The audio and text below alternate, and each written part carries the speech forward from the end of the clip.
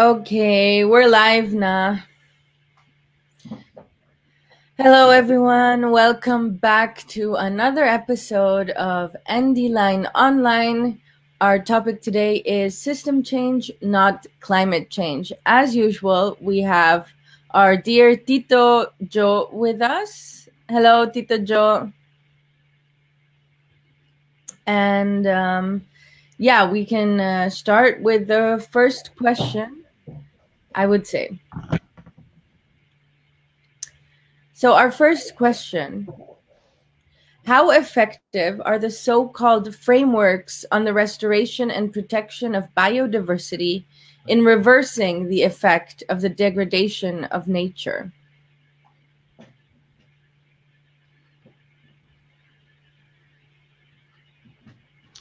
To this day, 84% of the energy used in the world is based on fossil fuels like coal, oil, gas, and methane. The imperialist powers and their oil, gas, and coal monopolies obscure this fact and avoid committing themselves to any definite program of reducing dependence on fossil fuel and increasing reliance on renewable energy like solar, wind, tidal, hydrogen, and so on.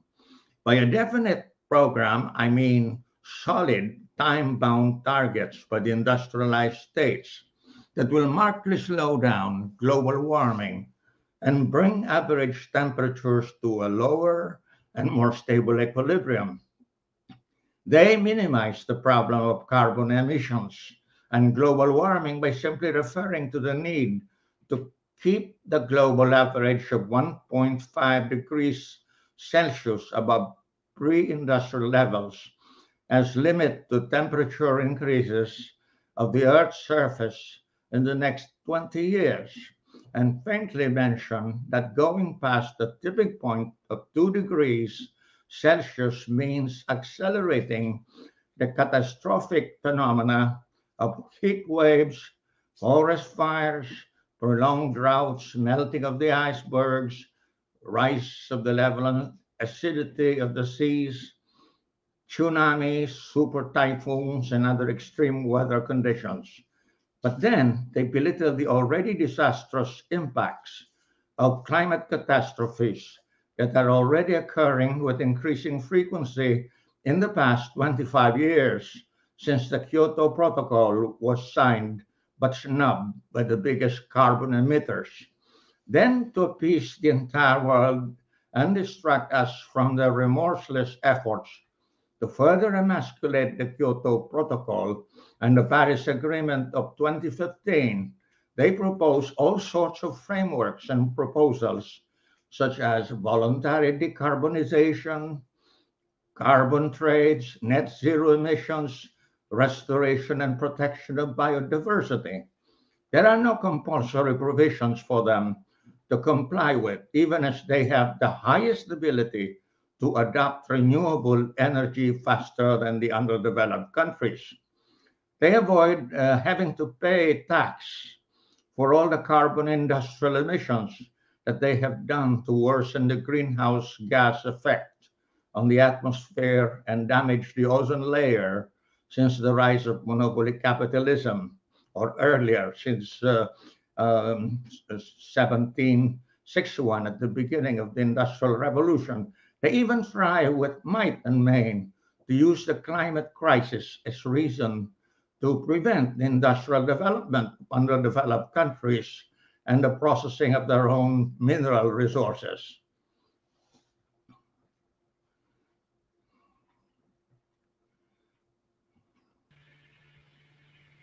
Salamat, Tito. Um, so before we look at the grassroots movement and fighting for climate injustice, we're just talking about the government approach at the moment. So as another follow-up question, in what way can this framework of restoring and protecting biodiversity aid in reducing the negative effect of human activity? First of all, we should not allow the fossil fuel imperialist powers to take cover under the phrase human activity They are the inhuman culprits for the climate crisis. The imperialists blame human activity in an abstract metaphysical sense in a clever but obvious attempt to blame the victims or spread the blame on all of humanity for causing climate change. Restoring and protecting biodiversity is a desirable objective and should be part of a serious systematic program of reducing dependence on fossil fuels and increasing renewable energy at an accelerated rate.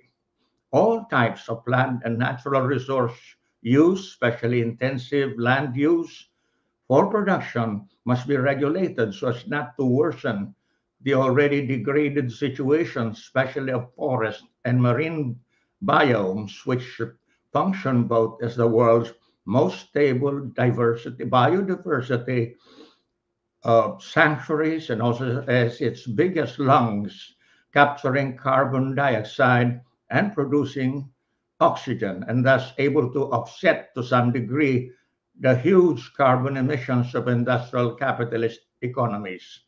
However, many reactionary states use biodiversity as a motherhood slogan to pit environmentalists and poor communities against each other by redirecting the environmental blame on poor peasants, fisher folk, and other small producers whose subsistence livelihoods may add to diminished natural resources, but only in minute increments. Meanwhile, the imperialist corporate land grabbers, extractive profiteers, and polluters, who in fact are the biggest culprits in biodiversity depletion worldwide, are left off the hook.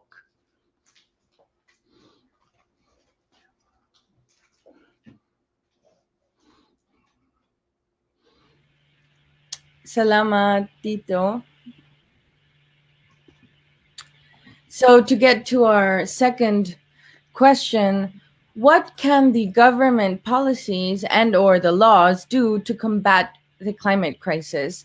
Laws or policies such as poverty alleviation, economic policies, tax implementation, etc.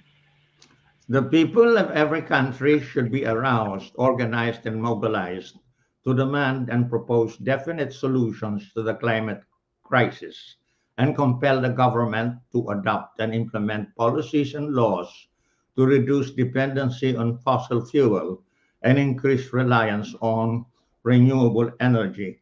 They should demand and compel their governments to adopt strategies of comprehensive economic development in industry, agriculture, services, urban and rural habitats, trade and finance, which enhance the said solutions to the climate crisis.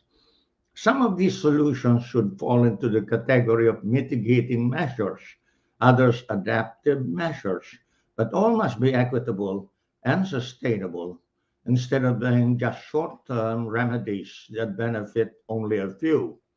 The overwhelming majority of non-imperialist countries should use their democratic weight to compel the fossil fuel imperialist powers to agree to solutions for the benefit of humankind.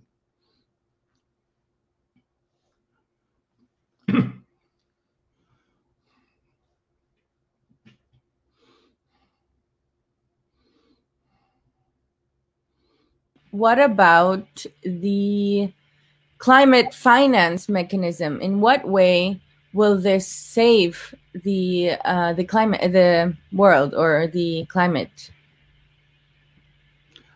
So far, all the so-called green financial policies offered by the imperialist powers are in their favor against the underdeveloped and middling countries of the world.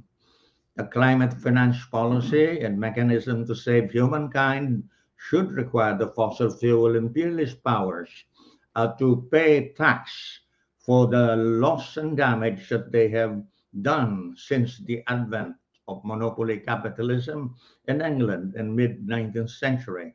And loans must be extended or outright compensation must be extended to the underdeveloped countries to to enable them to import less fuel and to further develop renewable energy and to pursue their own drive towards industrial development without repeating the environmental sins or wrongs of the advanced industrial powers. Due consideration must be given to underdeveloped countries to develop their own fossil fuel in combination with the development of renewable energy systems and carbon capture technologies that are cheap, decentralized, and truly effective in ensuring the transition to clean energy. In this regard, there have been good proposals on climate finance that have been pushed by many climate justice NGOs and people's movements such as Ebon International, Oxfam, and this civil society organization Partnership for Development Effectiveness. This should be studied and seriously considered by the financially more capable industrial powers.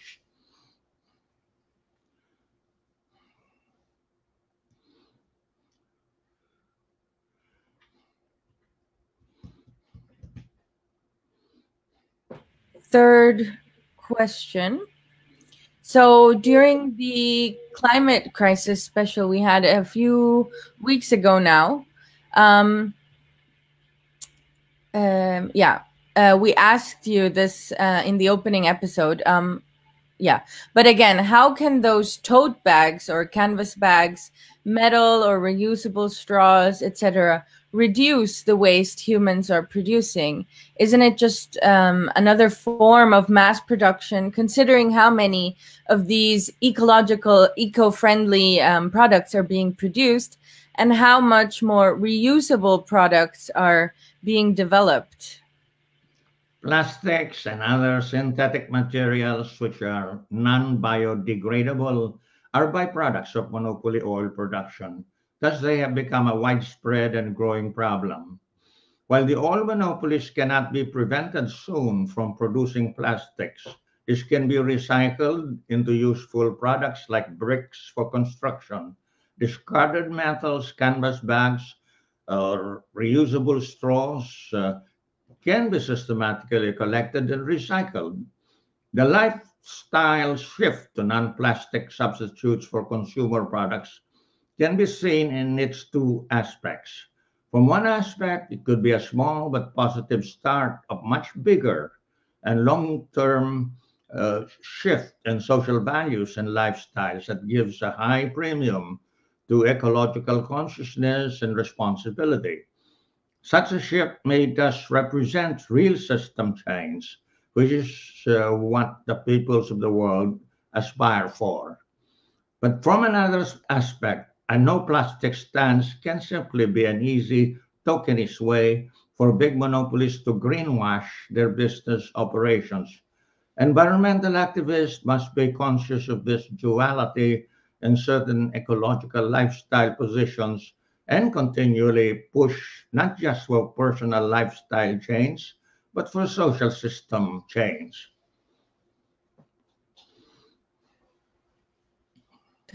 And what about the Kyoto Protocol?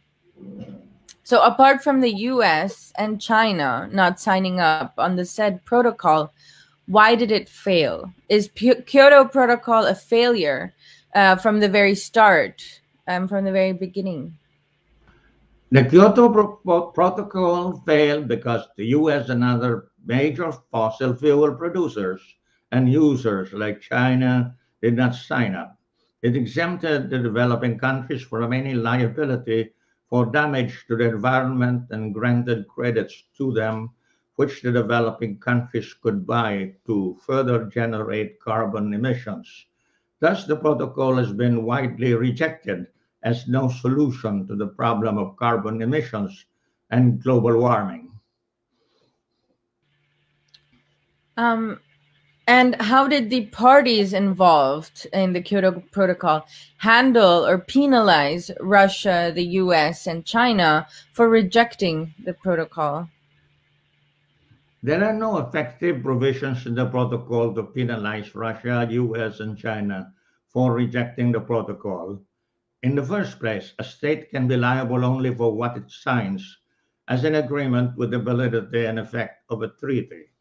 The U.S. took the lead in denouncing the Kyoto Protocol as unjustly favoring the developing countries.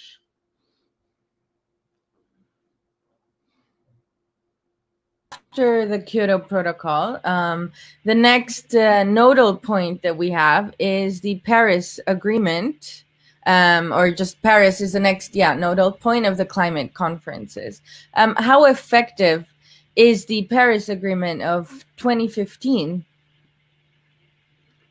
The Paris Agreement of 2015 set as goal to keep the average temperature of the Earth's surface at 1.5 degrees Celsius above pre-industrial level and to prevent it from reaching 2 degrees. But there are no provisions for limiting the production and use of fossil fuel and for penalizing non-compliance with the limitations.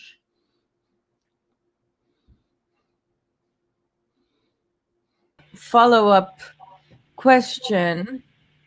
Why do all these agreements come with very few concrete penalties when faced with shortcomings? What does it say about the seriousness of the parties involved if we fail to have provisions for penalties?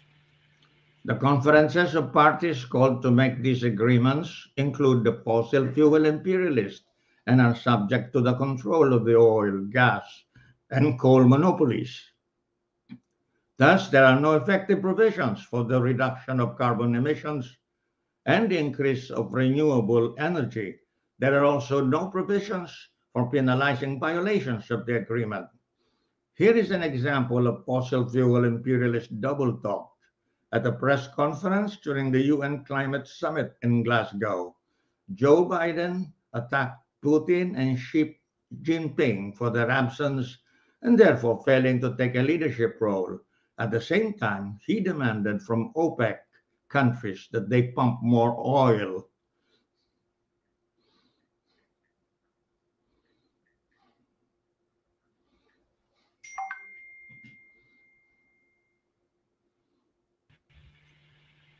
For our next question, this is their 7th question, from the Kyoto Protocol to the Paris Agreement and now to Glasgow. Why, after all these years of conferences of the parties, lengthy discussions and agreement, we keep on failing to solve the climate crisis? Do you have any idea what is happening behind closed doors? Well, I have already pointed to the fossil fuel imperialists and their oil, gas, and coal monopolies.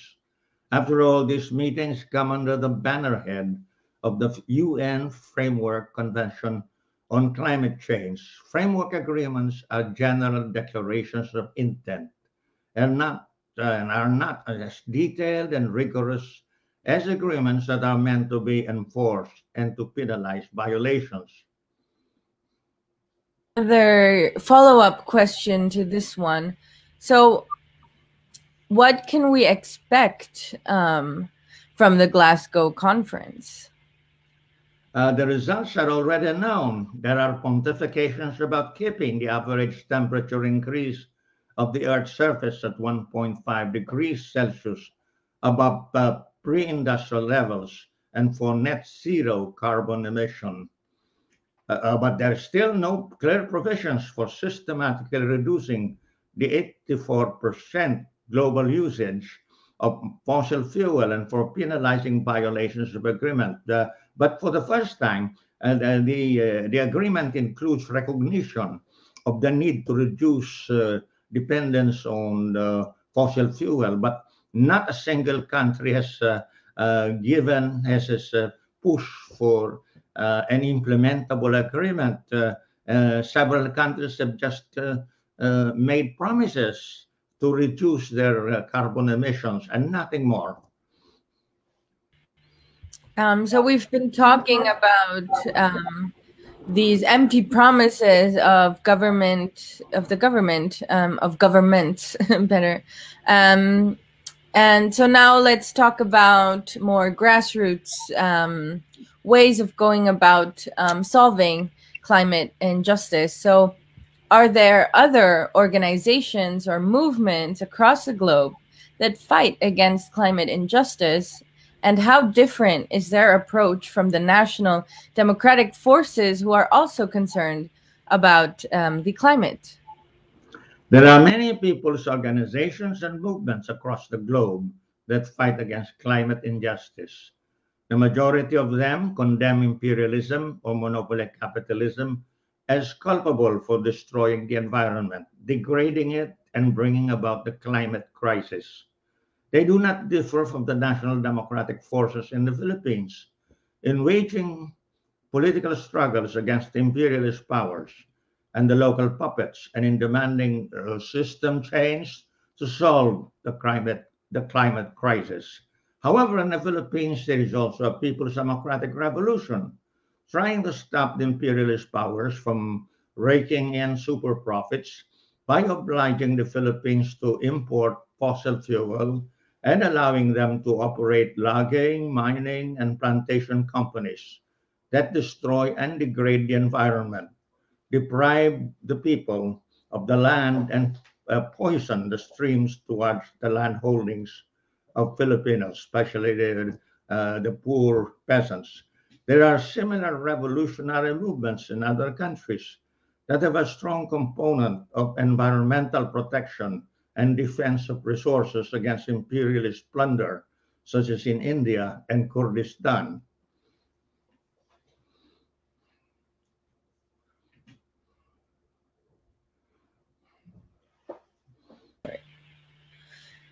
Thank you for clarifying that. And as a follow-up question to this one, given the different approaches and ideologies, what is the best way to unite with the various organizations that have the same goal that we do?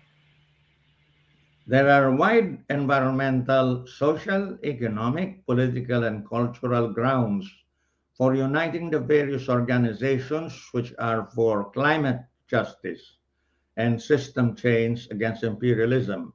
We should not impose any ideology on them. It is enough that there is a focused concern about the climate crisis, and unity is encouraged and developed on anti imperialist and democratic grounds. Various organizations in various countries can have their strategy and tactics and struggle according to concrete conditions. While we emphasize unity on climate justice and system change, it must also be noted that in certain advanced capitalist countries, there are a handful of NGOs that are well funded by giant monopoly groups. They often join the calls for climate justice, but limit their concrete demands to lobbying for profit driven green solutions that are either nothing more than corporate PR, greenwashing campaigns, or to sell new kinds of lucrative investments such as super expensive geoengineering and carbon capture projects, mega dams, and the like. These are basically false solutions and must be exposed, although this does not require patient research, although this does require patient research, mass education, and information campaigns directed at many citizen groups that may find such solutions appealing.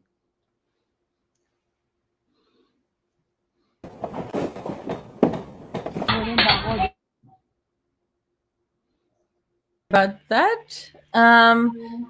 So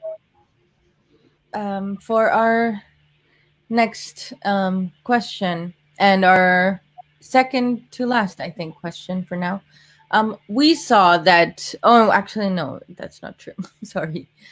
We saw that the ILPS is present in Glasgow as the chairman emeritus of the broadest anti-imperialist organization. Can you enlighten us on the importance of building a broader unity of an anti-imperialist front in fighting climate change? The ILPS was present in Glasgow in order to make its demands for solving the climate crisis and to call for a broad united front against imperialist powers responsible for the climate crisis. Building a broader unity and an anti-imperialist front in solving the climate crisis is highly important and indispensable for the survival and social progress of humankind. The climate crisis is not just some transient problem, but has become almost as wired into the imperialist system as its other fundamental self-contradictions, such as financial crisis, um, wars, fascism, and national oppression. It may well be an important arena in the forthcoming people's battles against imperialism. The ILP's commitment to address the imperialist roots of the climate crisis is a strategic decision that is consistent with its program and constituency.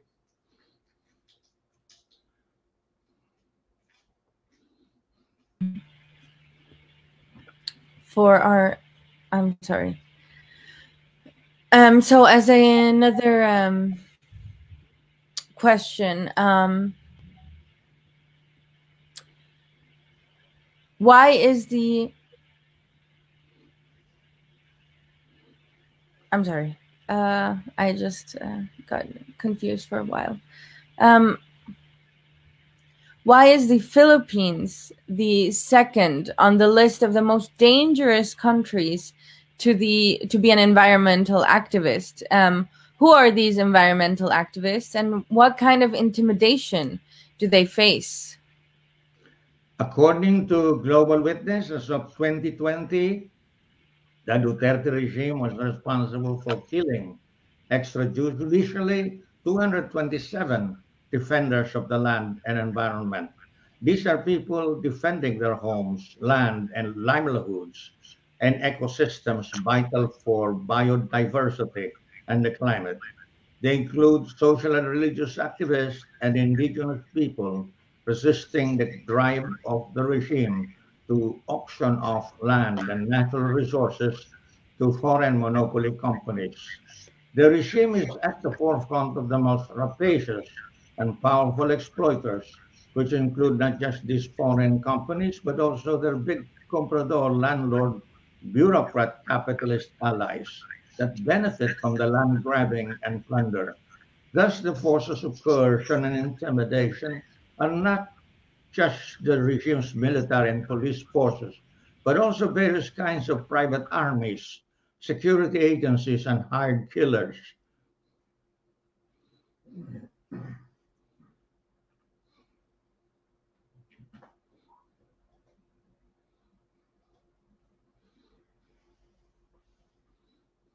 Oh, I'm sorry. I might have been muted. So as we all know, not just environmental activists are the target of the Duterte regime. What does, and to follow up on this question, what does this say about the political situation in the country in general, I suppose, in this case? The political situation in the Philippines is worsening rapidly because Duterte is carrying out a policy of state terrorism under the so-called Anti-Terror Act, which he railroaded last year in order to accelerate the red tagging of all his opponents and critics and frame them up for abduction, torture, and murder. Duterte is also using drone surveillance, attack helicopters, artillery, and aerial bombs to attack indigenous communities. Excuse me.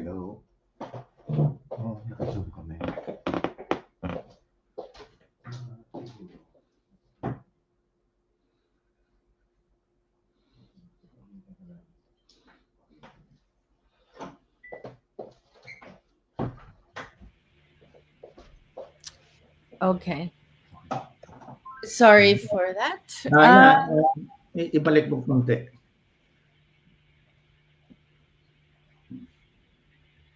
Let me restate what I started to say. Duterte is also using drone surveillance,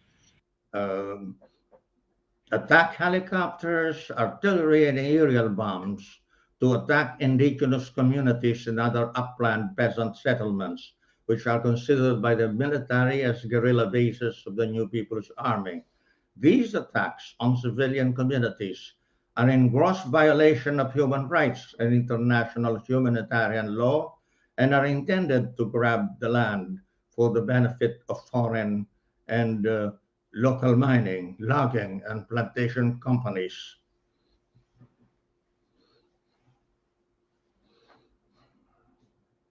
And so to stay on this topic, then, has it always been like this for the Filipino environmental activists, or how did the U.S.-backed Duterte regime aggravate their situation? The Duterte regime has been the worst assailant of the land and environmental defenders and indigenous people since the downfall of the Marcos dictatorship. I've already referred to the hundreds of land and environmental defenders that he has butchered and the indigenous and other upland peasant communities that he has indiscriminately bombed. It is remarkable that Duterte had at first appointed Regina Lopez, a highly dedicated and much admired environmentalist, who was very vocal against corporate mining and especially open pit mining and other ecologically destructive projects, as his secretary for Environment and Natural Resources. Then Duterte figuratively stabbed her in the back by allowing her appointment to be bypassed by the Commission on Appointments, not yet 1 year into her Department of Energy and Natural Resources post, but already undertaking some very positive pro-environment measures. Lopez was unceremoniously replaced in 2017 by one of the Duterte's trusted henchmen, ex-AAP Chief of Staff and retired General Roy Simato, who is an instrument in drawing bribes from the mining companies and making graft-laden projects like the dolomite sand placement um, along the Manila Bay. Duterte quickly lifted the official ban on new mining agreements, EO 79, issued by then President Benigno Aquino III in 2012.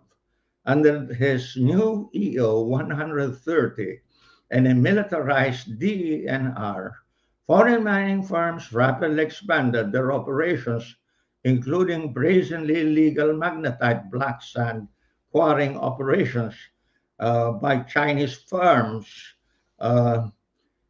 Mineral ores are being taken out of the country without any documentation. They're being smuggled out. Military operations quickly intensified, especially in Mindanao, where many rural communities had been strongly opposing the destructive mines.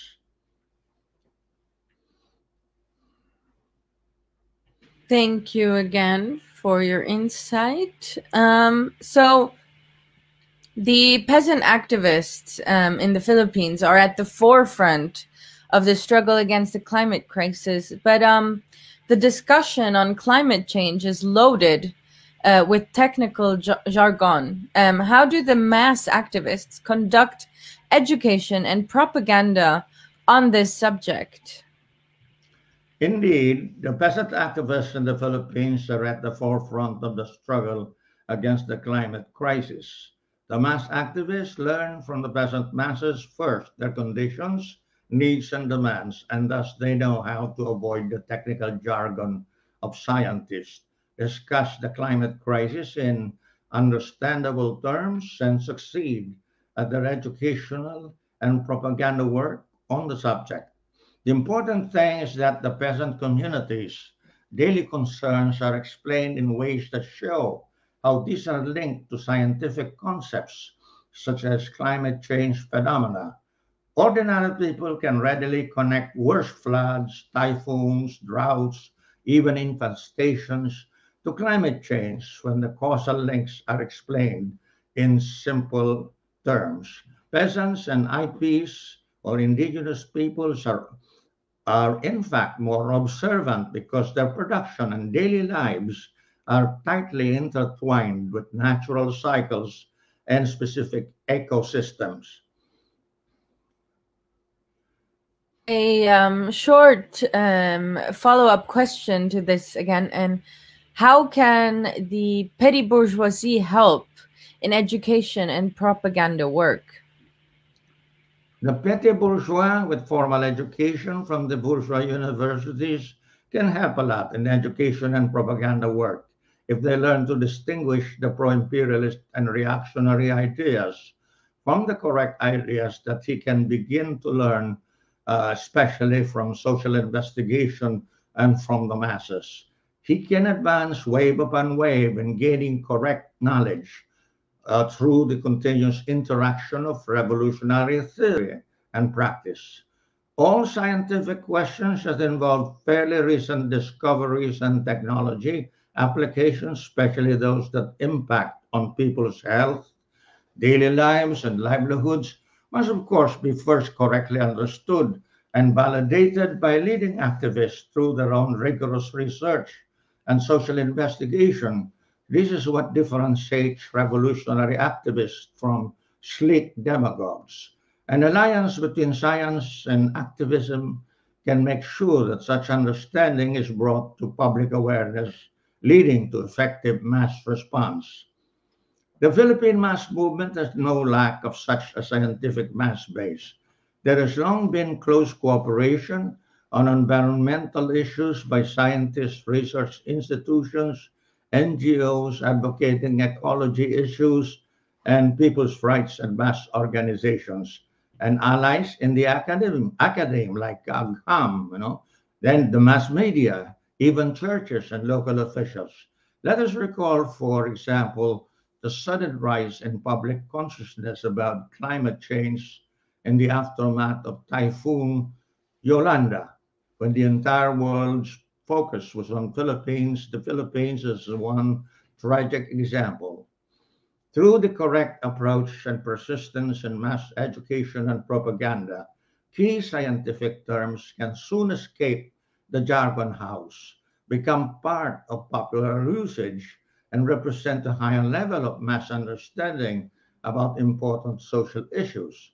Just consider, for example, how epidemiology terms and scientific debates have become part of the global uh, awareness in just the past 2 years of the COVID pandemic.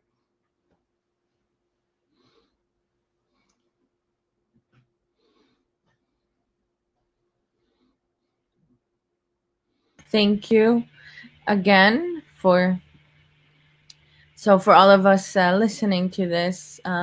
Let us be encouraged to help in educating and in doing propaganda work. So how should the mass organizations proceed now that the Glasgow conference has been concluded? How can we ensure that it won't be another Kyoto Protocol or Paris Agreement, another Band-Aid solution? The mass organizations dedicated to system change and solving the climate crisis should persevere in arousing, organizing, and mobilizing the people to condemn the continuing attempts of the US and other imperialist powers to prevent real solutions to the climate crisis and continue to take super profits from dependency on fossil fuel.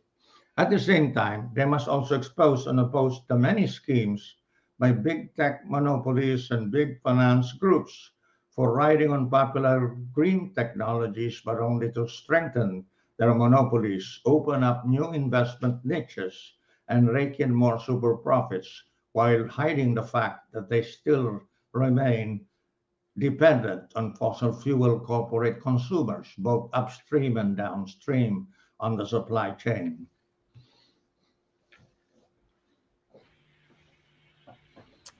And what about the revolutionary movement, not just in the Philippines, but around the world? How can they unite to end climate imperialism? There are already international and anti-imperialist and democratic United Front organizations like the ILPS, ICOR, and others which are uniting to fight and end climate imperialism. The revolutionary movements around the world are, of course, not the only ones that are fighting to end imperialism as the historical cause of global warming in the industrial era. In recent years, millions have marched in the streets to protest the weak, obscurantist, and evasive responses of imperialist states to the climate problem. Like I said in response to some earlier questions, there is a great need for a broader unity in fighting climate imperialism. The workers, peasants, youth, women, and indigenous peoples movements have important roles to play in giving sustained power to this important area of struggle so that it is not limited to lobbying the UN and holding ritualized protests during COP meetings. In this recent COP meeting in Glasgow, the non-governmental organizations were uh, excluded.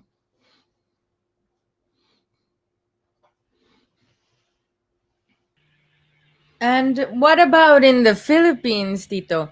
How can national industrialization and genuine agrarian reform ensure the safety of our country against imperialist plunder? First of all, there must be full national independence. The Filipino people and the revolutionary forces must achieve national liberation from imperialism and the puppet reactionary forces before there can be genuine land reform and national industrialization. At the same time, national liberation must be powered by genuine popular sovereignty or people's democracy in the various fields to ensure that imperialism and its local reactionary forces cannot easily launch a comeback or engineer disruptions that will sabotage land reform and national industrialization. And does the Communist Party of the Philippines or the National Democratic Front have a specific program addressing the climate issue? Yes, of course, the CPP and NDFP have a program of wisely utilizing the natural resources and promoting a clean and healthy environment. They are against imperialist powers and their puppets continuing to plunder and degrade the environment and take out our natural resources as they please. When they are already in power, the CPP and NDFP will take care to protect the environment and use the natural resources without ruining and degrading the environment and without contributing to the climate crisis. In the context of the aborted NDFP GRP peace talks from 2016 to 2018, the NDFP was able to forge a comprehensive draft, the Comprehensive Agreement on Social and Economic Reforms, that proposed uh, a number of provisions for environmental protection. Uh, this could have been implemented upon the advance of the talks. Even as this need to rely on the strength of other socioeconomic, political, and constitutional reforms, especially on agrarian reform and rural development and national industrialization and economic development as the pillars of socioeconomic reform.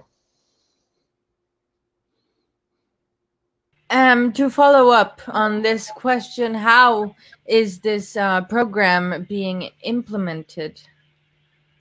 The CPP-NPA and the NDFP are now waging a people's democratic revolution to fight and stop the imperialist powers and their local puppets from plundering and destroying the environment with their open pit mining, logging, and monocrop plantations, and from perpetuating dependency on imported fossil fuel.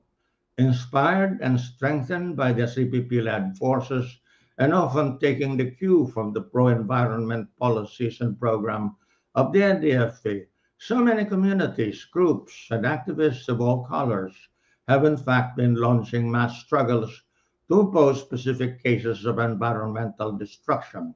So many environmental NGOs, institutions, and allies have been supporting them and defending them against state repression.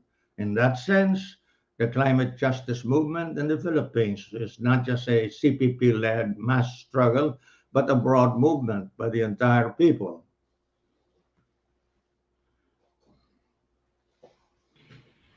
Thank you for clarifying. And lastly, let's Tito, can you tell us how will the world be in a socialist society? What is the future of our planet in a socialist society? And how significant is our fight to end capitalism in building a better planet? The world will be fundamentally better when the world capitalist system is ended and socialism reigns. In fact, the end of capitalism in the entire world will usher in communism, a classless society. In the meantime, the proletariat is striving to win a socialist revolution in various countries before monopoly capitalism can be totally ended. The Filipino proletariat and entire people are now struggling to win the new democratic revolution and proceed to the socialist revolution. They are thus making a significant contribution to the world proletarian revolution for socialism and communism. The world has had ample experience of socialist construction in the Soviet Union from 1917 to 1956, Maoist China from 1949 to 1976, and in several other countries where proletarian parties won political power to prove the assertions of Marx, Engels, Lenin, and Mao about the socialist system providing the best conditions for ensuring ecological balance and sustainability. Mao displayed the most advanced understanding in this regard, especially in his work on the 10 great relationships and in pushing for state policies which advanced that framework. From the 1950s until 1976, China has offered a pioneering and shining example of how to rapidly build a modern socialist economy by walking on two legs, meaning to say, combining traditional and appropriate technology with modern industry, achieving zero waste levels of production, encouraging thrift, and eschewing waste and profligacy. Socialism upholds the primacy of social benefit as against the capitalist profit motive and provides central economic planning. This removes the root cause of capitalism's systemic crisis of overproduction and destructive competition, allows for appropriate balance among the various components of the social economy. Socialist culture encourages a high level of commitment among the people to nurture their homeland and its resources for the benefit of future generations. Most importantly, the scientific outlook of proletarian ideology combines advanced theory with people's practice, relies on mass initiative to solve problems, and encourages self criticism to point out weaknesses and provide lessons which are crucial for a socialist society to face the scientific challenges of climate change.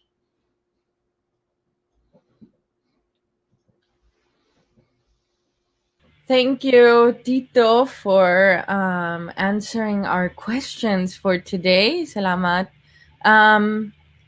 So before we go on a short break, I would just like to let you all know that the floor is now open for your question. So please send us your question.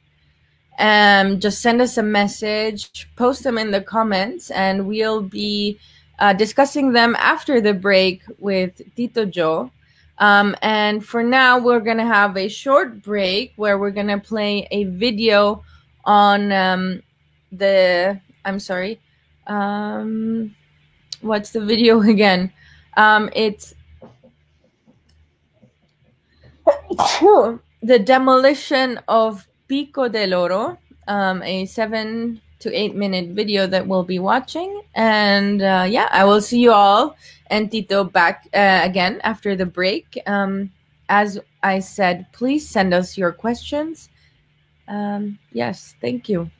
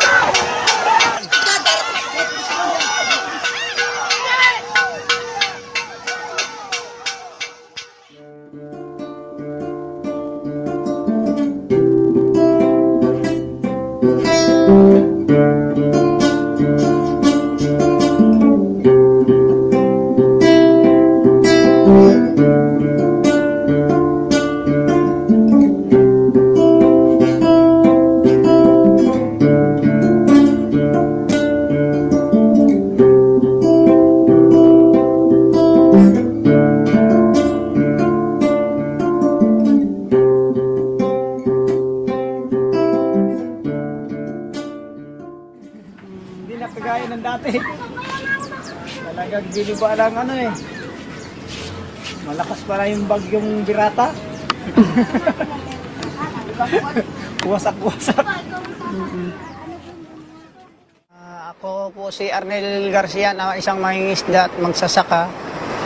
Ang hinihiling lang namin na gusto namin dito na manatili rito. At kung dadalhin kami sa bayan, paano naman yung hanap buhay namin? Wala kaming hanap buhay doon. Kaya pinanindigan namin na talagang dito na hindi kami aalis. Noong unang panahon, wala pa naman nagmamayari nito eh. Namulatan na namin eh. Ngayon lang nagkaroon na ng kalsada, saka sila aangkinin na kanila. Dito po sa part po ng Cavite ay 602 hectares. Ang kiniklaim ni Berata sa kasalukuyan. Kasama na po itong aming lugar. Ang balak pong gawin dito ng Maria Teresa Berata, gawin po ng beach resorts, tapos po isang hotel. Binenta po ito kay Henry kasi malaki na rin na kasi nababali nila doon sa kay Henry na pera eh. Kaya pinupursige nila na makuha itong barangay na ito. Gusto na nilang ipagawa. Lahat po, kahit ano pong mga tulong sa gobyerno, simula ng 2014, hindi na po kami nakakatanggap, kaya masakit po para sa amin. Bago nangyari yung demolition, pumunta ang DSWD dyan at kukunin daw ang mga bata. Hindi ko alam kung bakit, kung anong target nila at ang mga bata gusto nilang kunin. Pinapirma ang mga bata yata at mga ina. Dati talagang daan namin ito. Ngayon, anong nangyari, ang ginawa ng mga security, binakuran yung kalsada doon at ayaw na kaming padaanin. Ayan, barak siya ng security at saka yan at saka yun. Wala na kasing natura sa amin. Ang aming kapitan wala na. Mga konsihal wala na. Barangay wala na. Nandoon na pati mayor. Pati gobernador hindi na kami hinaharap. Paano kami mabuhay? Magdaragat kami. Malayo ang dagat sa relocation sinasabi nila. Hindi namin kakayanin. Masyado talaga nila kaming ginigipit. August 22, tumutol po ang mga tao. Nagkaroon po ng demolition crew, PNP. So may nakadeploy din po ng mga Air Force, mga 50 Air Force dito sa aming lugar. Ito ang harang namin noong mag-demolish. Hinarangan namin mga aroma at saka yan. Kasi ang mga military gusto na rin pumasok dito at saka demolition team. Kaya hinarangan namin yan at binantayan namin at ayaw namin makapasok sila sa amin. Nakapasok po sila, ngayon may nasira po, may na-demolish po ng 15 bahay. Nung nakapasok sila, bahay namin unang nagiba. Unang bungad na bungad. Saka yung mga anak ko nag-iiyak nga sa loob ng bahay, habang ginigiba, ayaw lumabas. Ako na lang nagpalabas at baka madaganan nga ng mga kahoy. So pagdating ho ng 23, disiplinado at organisado, hinarap po namin ang demolition crew at PNP. Hinarangan namin ng mga bangka dyan, yung taon na yun, para hindi lang makapasok. Talagang lumabang kami ng batuhan para hindi lang makapasok sila. Lumaban ang mga tao, tumindig, Ang nangyari po, hindi po sila nagtagumpay. Ang ginawa po ng mga PNP, naghagis po ng 5 beses ng tear gas at nagpaputok. Ginapos nila ng ano dyan, tapos dinala nila doon, sinakal, tapos binugbog pa nila ang anak ko. Itong mga batong ito, hinakot namin doon sa mga ginibang bahay. At yan ang aming pambato rin sa kanila. Kasi wala kaming panlaban sa kanila, kundi yung mga batong yan. Kaya kasalanan ba namin lumaban kami sa kanila, ayaw namin umalis dito. Sa ganang akin, tama lang yung ginagawa namin. At saka hindi naman kami ang unang nambato. Iyan po yung pandepensa namin dahil wala kami ibang gamit na panlaban, kundi niya na lang eh. Ay sa kanila, marami silang panlaban. Pag tinirgas ka, wala ka nang magawa. Hindi ka na makakita, papasok na lang sila, lalo nang magiba mga bahay.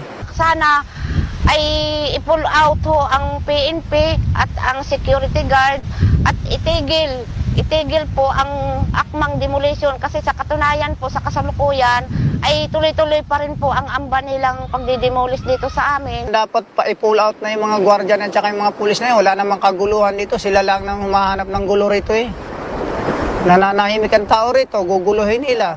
Sana huwag na nilang guluhin ang tao rito sa patungan. Kasi hindi naman magulong lugar ito eh.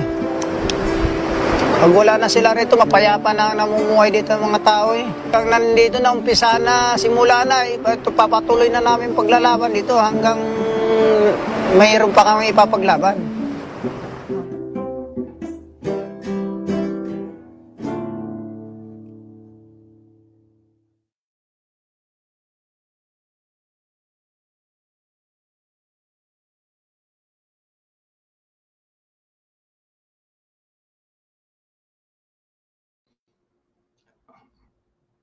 Muted ako, no?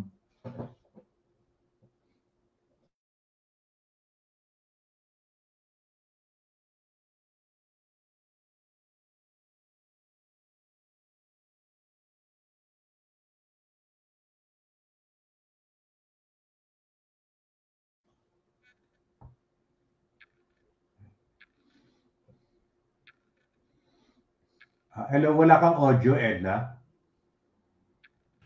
Oh, I'm sorry. I was muted. Welcome back to NDLine Online with Tito Jo. We'll be answering the audience questions now. So if you have any questions, you can still send them in. And our question from Chini de Guzman is, can we conclude that the move to solve the climate crisis is doomed to fail as long as capitalism and imperialism remain? Hunger and famine that they predict in 2050 will eventually happen. As I said before, so long as the monopoly capitalist powers, which I call fossil fuel monsters, and their oil, gas, and coal monopolies are in power, they will do everything to make profits and prevent the solution of the climate crisis by reducing dependence on fossil fuel. Now, if they have their way, and despite the rising people's clamor for solution to the climate crisis, then when 2 degrees Celsius above the pre-industrial level is reached, there will be wide areas of hunger and famine because the heat waves will destroy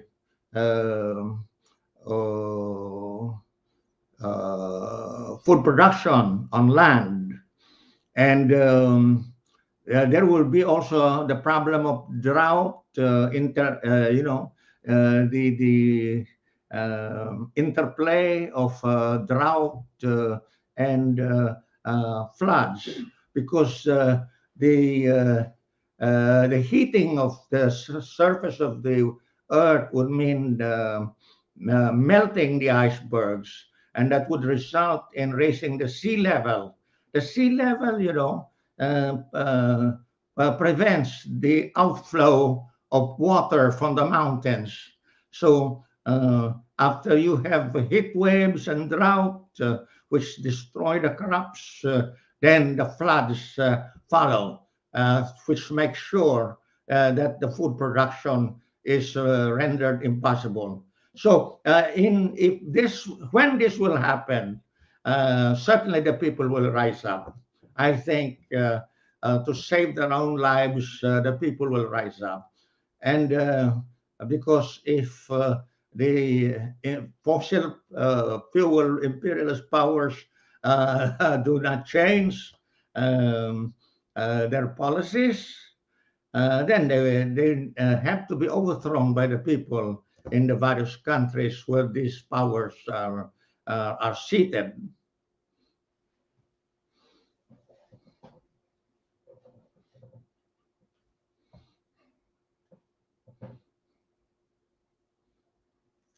As a matter of fact, the problem is no longer global warming, even now. The problem is global heating. If you will notice how long the droughts are, the heat waves, and the forest fires, they're occurring so frequently now, even before the 2 degrees is reached. And the heating of the globe will be accelerated, will be cumulative. So by the time 2 degrees Celsius would be a crucial point, no? But then I presume that humankind will try to save itself by overthrowing those responsible for the climate crisis.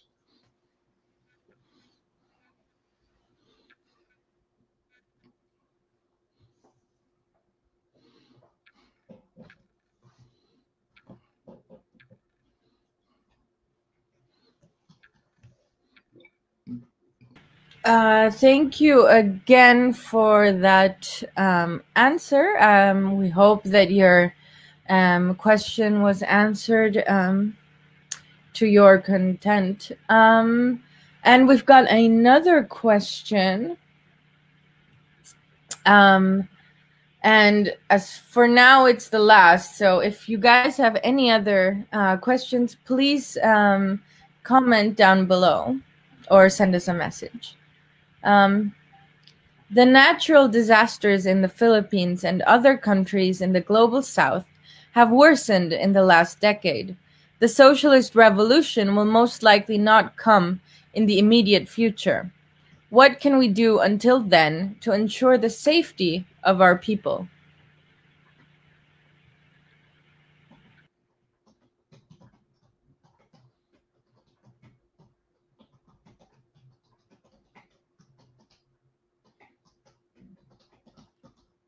It is true that the natural disasters in the Philippines and other countries in the global south have worsened because of the carbon dioxide emissions made mainly by the imperialist powers.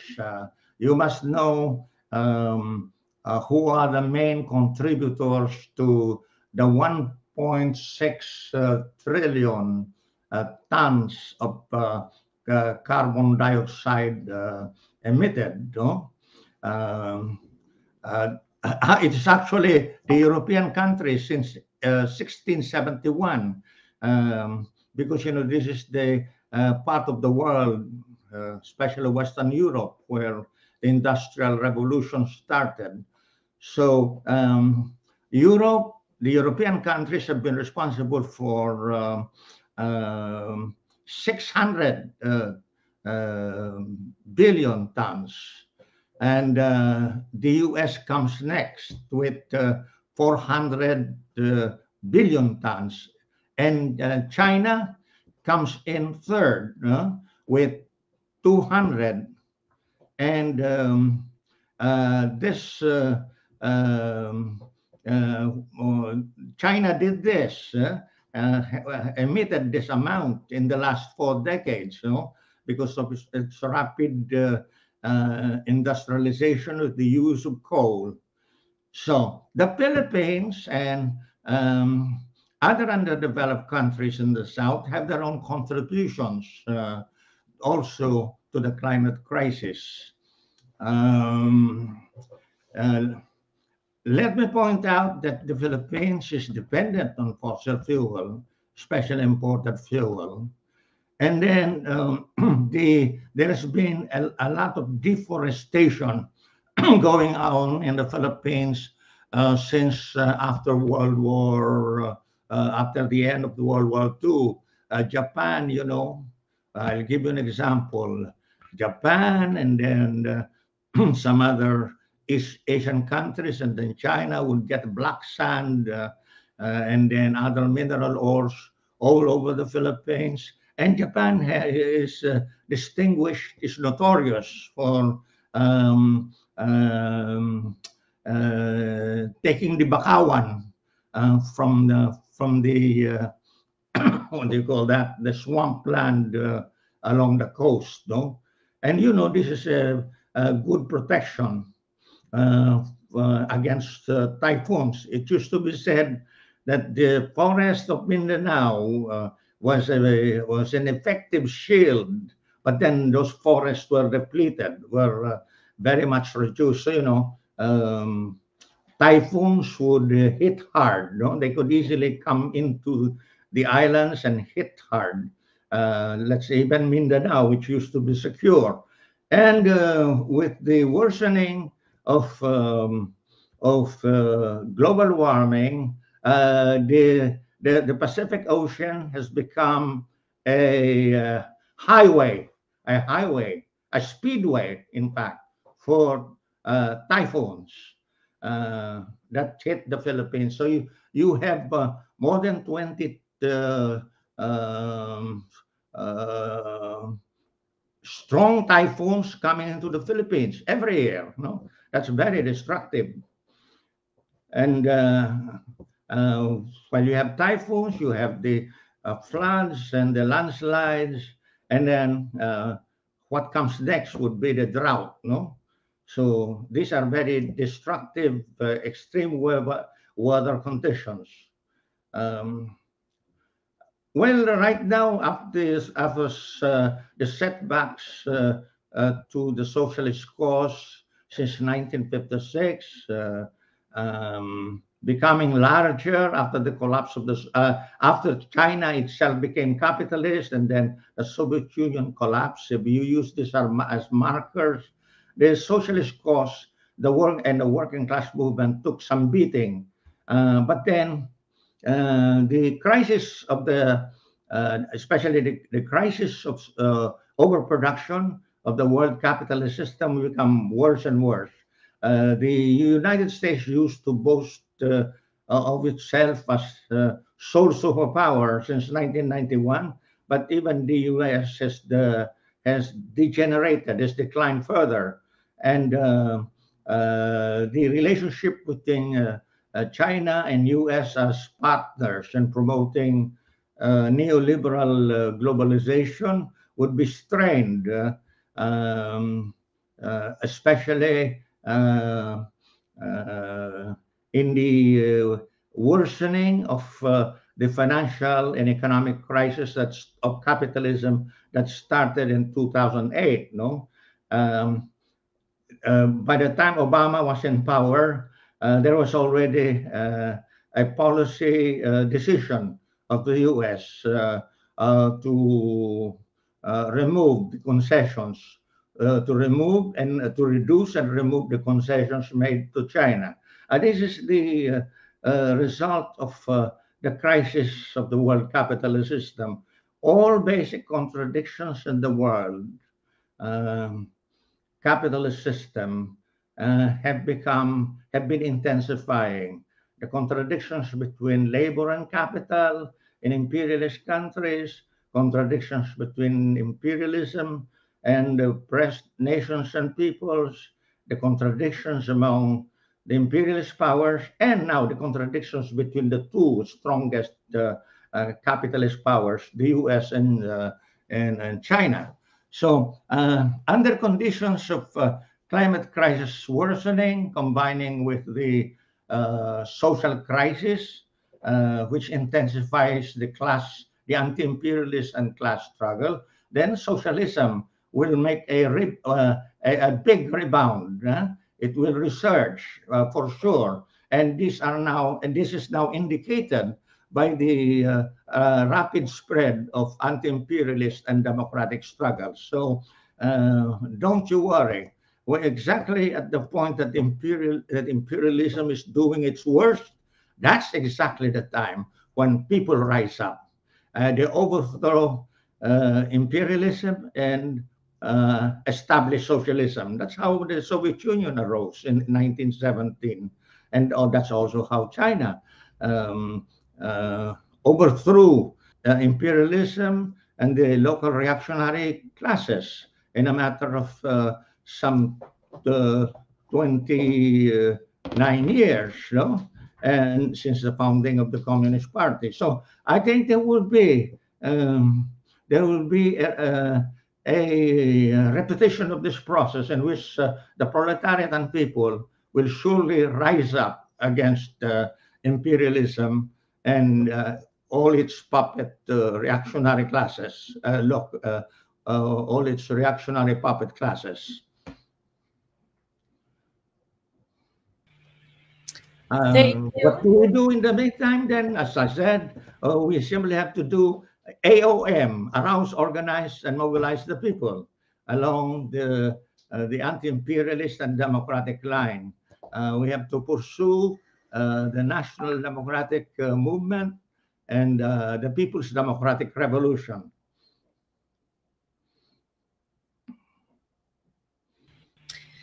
Yes, precisely. So with what is happening in the world today, the socialist revolution cannot be far.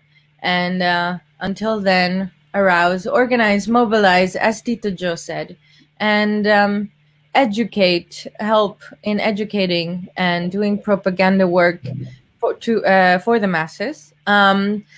Salamat, Tito Joe. Thank you so much for joining us today.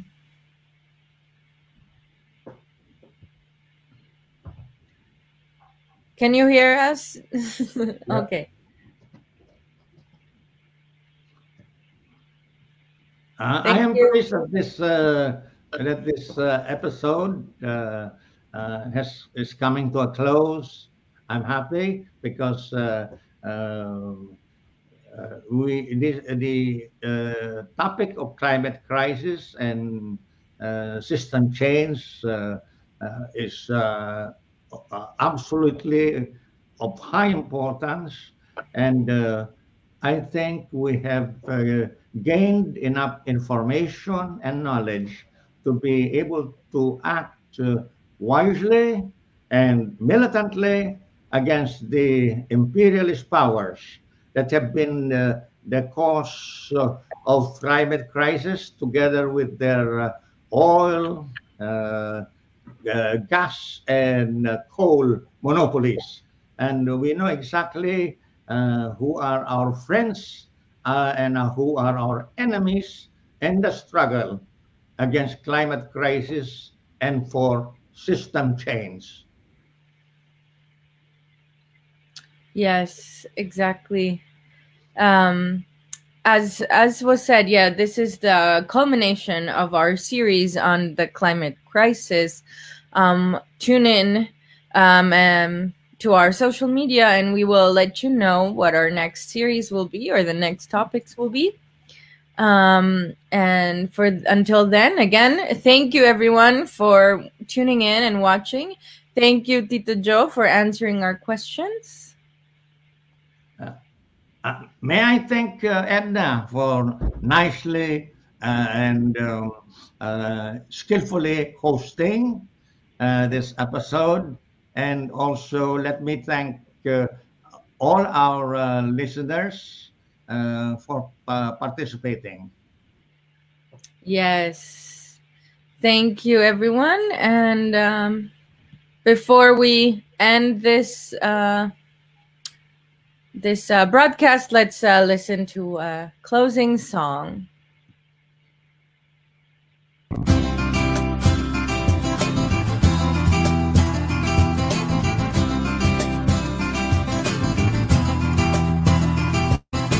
Bakit ako naririto?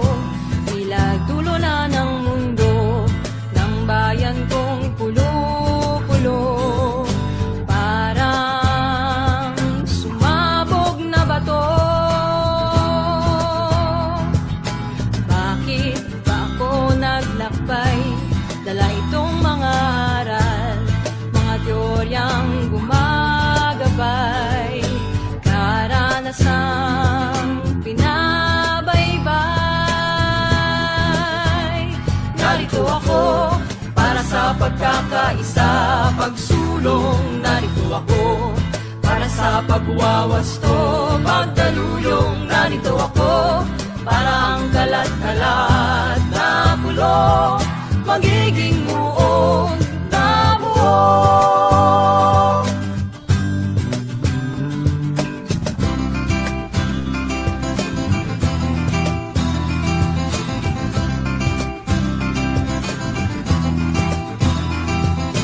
Bakit ating hinahanap ang wastong paglalapat ng pamumuno at pagtupad sa masang bumabalikwas?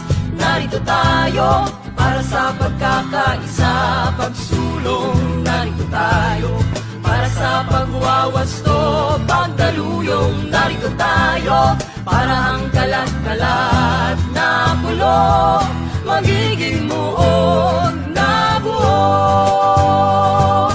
Pagkakaisa, paglaban, tagumpay sa ating bayan ay ambag sa daigdigan, paglaya ng sangkatauhan.